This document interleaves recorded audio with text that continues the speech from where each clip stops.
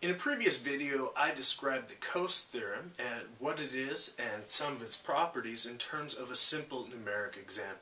As long as there are well-specified property rights between the bystanders and those individuals, and there's low-cost bargaining between those individuals, through a process of Coasean bargaining, we could achieve a Pareto-efficient allocation. But numeric example was potentially misleading because of its simplicity.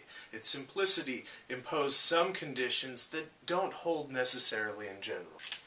In particular, the first property that we saw in that numeric example was that we maximized total surplus by Coasean bargaining. Now that would lead you to believe that another way to state this Coase theorem is to say that if we have well-specified property rights and low-cost bargaining, we will maximize total surplus.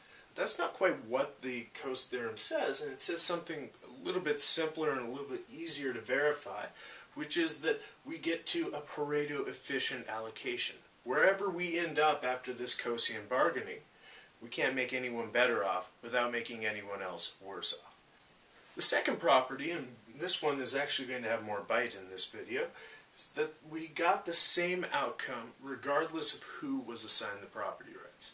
If you go watch that video, you'll see we had a doctor and a confectioner. The confectioner was making noise and the doctor needed silence, and in that case the doctor valued the silence more than the confectioner valued making the noise, so we could assign the property rights to the doctor or to the confectioner, and in either case we would end up with silence. In this video, when we extend this idea and think about this in terms of an endowment economy, what we'll see is that we don't necessarily get the same outcome regardless of the property rights if there are wealth effects to holding those property rights. But no matter what outcome we end up getting, it's going to be a Pareto efficient allocation. Let's generalize that simple numeric example by thinking about the Coase theorem in the Edgeworth box. Here's an Edgeworth box. All we did really was we took the hours of noise that are possible. We can think about that as a good for the confectioner, and we can think about the doctor. If he owns the hours of noise, they become hours of silence, and so that's a good also for the doctor, but going in this direction. And there's a certain amount of money that the confectioner and the doctor hold, and so we can think about the width of this box as the amount of money the confectioner and the doctor own together, and we can think about the height of this box as the hours of noise. Notice that what I'm doing here is I'm generalizing this idea of an externality as a finely divisible good. Previously it was just that the doctor could have silence or the confectioner could have noise.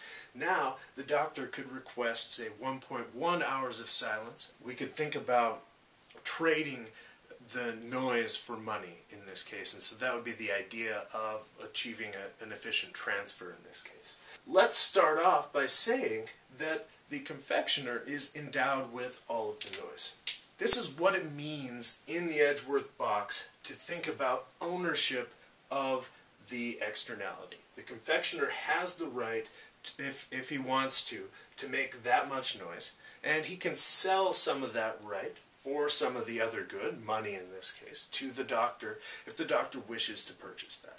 And so through this endowment point, just like any endowment economy, we get an indifference curve for the confectioner, and we get an indifference curve for the doctor. This allocation E is not a Pareto efficient allocation because there are mutually preferred bundles in this I-shaped region. If there are high transaction costs, we'll just make use of all of the noise that he can possibly make use of. There won't be any transfer because it's too costly for the two parties to get together to transfer, and this is Pareto inefficient. So this is what we mean by an externality problem in the sense of Coase. The problem is that transaction costs are too high.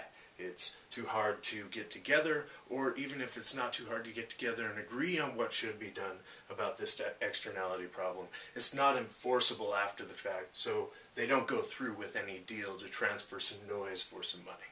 But let's suppose that there are zero transaction costs. In that case, we can actually get a transfer of noise for money to a Pareto efficient point. Once we're at point A, we can't make the confectioner better off without making the doctor worse off. And so notice what we needed here is we needed to be able to identify the endowment point. That was akin to assigning property rights. And the second thing that we needed is we needed to have trade be possible between these individuals. That was akin to low transaction costs. Once we have those two conditions, we're guaranteed that bargaining between these individuals will yield a Pareto optimal allocation. And so that is what the Coase Theorem says.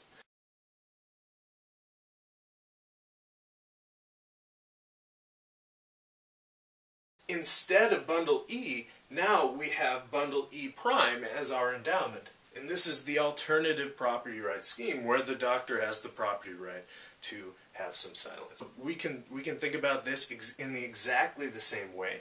Confectioner has an indifference curve through that point, and the doctor has an indifference curve through that point. What we see is that this point is not necessarily Pareto optimal. In fact, the way we've drawn it, it is Pareto suboptimal. There are gains possible, mutually beneficial trades that could occur, provided that transaction costs are low enough. Let's pick out one such point in this I. For point B, because there is a mutual tangency between indifference curve from the confectioner and the indifference curve from the doctor at point B, that is also Pareto optimal. But notice a couple of things about this. We can't say anything about whether the total utility, if we add up the utilities of these two individuals, is greater here or here. Nor do we really have any idea of what that really means, because interpersonal comparisons of utility are really problematic, because utility really is best thought of as an ordinal measure, just way that we can rank bundles, rather than a cardinal measure as telling us something meaningful about well-being. Second thing that we can see here is that even though the Coase Theorem applies here, well-specified property rights, low-cost bargaining, that gets us a Pareto-efficient allocation, B in this case, A in that case, A and B don't have the same amount of externality. If you were looking at the previous video, the simple numeric example had the property that A and B, under different property rights regimes, would have the same amount of externality.